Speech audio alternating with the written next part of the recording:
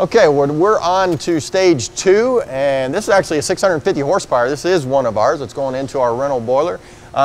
So we've got the tube sheets, and now what happens? Right now, all the main welding from stage 1 has been done. You can see now we have our morrison tube already in place, finally welded out. Everything's finalized, tube sheets completely done. Now this is where we actually stage for putting tubes inside the boiler, getting those fit, set into place, then the process of cutting one end, making sure that we leave the proper distance on the end for proper expansion, roll, and bead process for this joint, right? To secure this. Now you can see on this product the inlet going into the second pass of tubes. We do a fillet weld. Okay. To help secure the heat transfer, because really that's what that process is about. Okay. It's not really, you know, people used to say a seal weld. Don't like that terminology.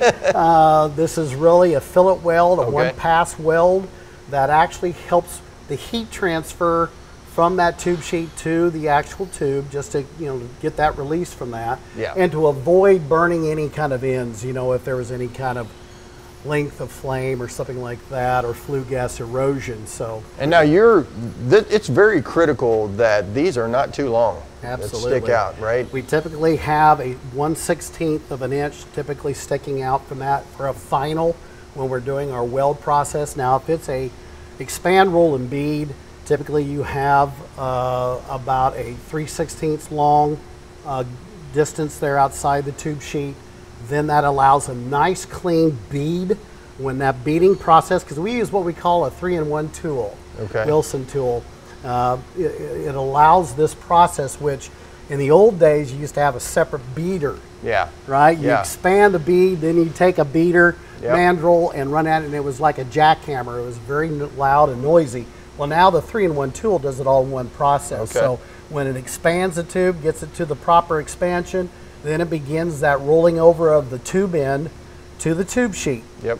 The important part with a bead process is getting that bead tight to that tube sheet, right? So if you get too long, it either gets too wide and it isn't able to roll that bead over, or that tube over to the tube sheet very well. Okay. Now I'm noticing that, number one, the tubes are XID tubes, which means there's a rifling, a rib in there. What is that actually doing? The rib allows the flue gas stream, when it comes from that furnace, turns around, goes through that tube.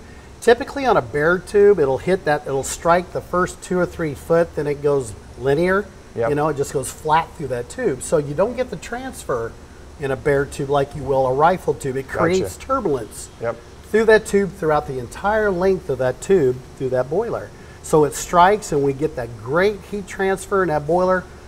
It increases your fuel to steam thermal performance tremendously. Anywhere from 2 to 3% gain by using a rifle tube like that. And as far as kind of the same thing here, we've got a corrugated morrison tube, right? There's boilers that are straight and flat, and then there's boilers that have the corrugated. You know, the nice thing with us, we give alternatives for this. There are some customers, believe it or not, they like a plain furnace, you know, for their boilers, but there are several that demand a morrison tube. The advantage of a morrison tube is it allows that good heat transfer again.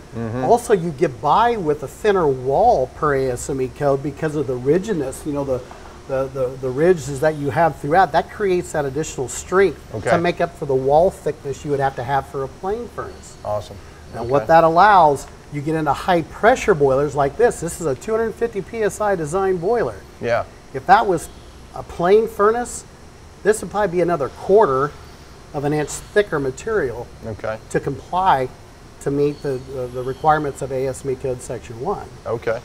Now again, this is a 2-pass.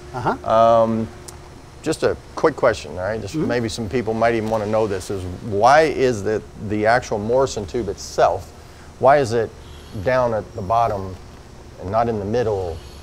Typically on a 2-pass boiler, you know, you like that lower position furnace to allow that hot source being at the bottom. It creates a natural circulation inside the boiler to create that circulation required, so we don't have any stratification in the water. It's a big word for me.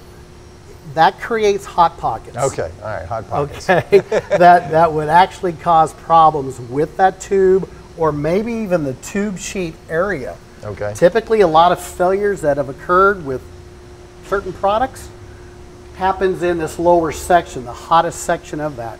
If that circulation isn't good within that boiler, tubes too close, because that's one thing we haven't hit on is our ligament spacing. Yeah. We paid close attention to that when we designed all of our Frontier product line. I wanted to make sure that when we developed this that we maintain a 3/4 inch minimum between each tube hole here. Okay. That just allows that circulation to properly filter through all those tubes with its natural circulation.